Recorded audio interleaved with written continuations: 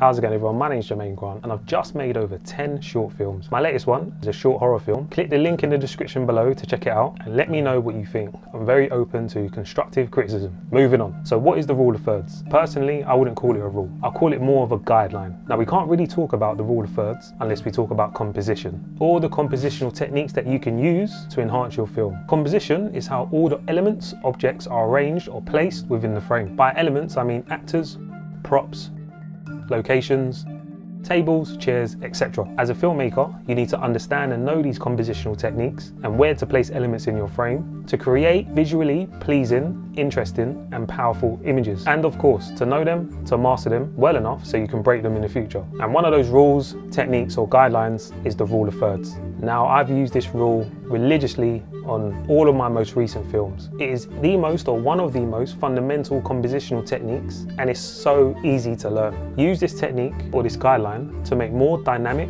and compelling images. The rule of thirds is dividing the frame into 3 parts horizontally and vertically. These lines create intersections or control points. Put your main actors, objects or subjects along these lines or at the point where these lines cross to create a more naturally pleasing image to the eye. The rule of thirds is a way to use negative space and to creatively show importance of subjects in the background or foreground.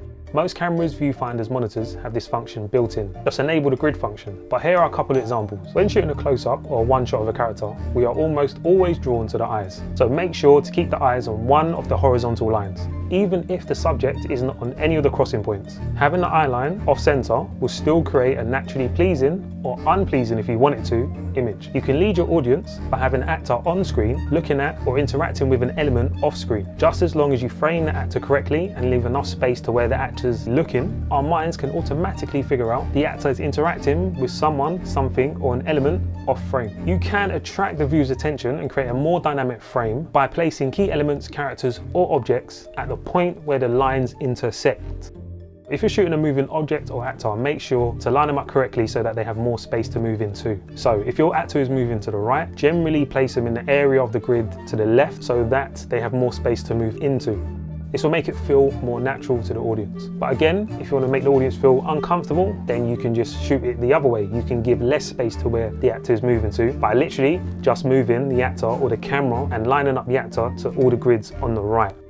If you're shooting a wide shot of 2 characters, then line them both up at the crossing points or in that general area.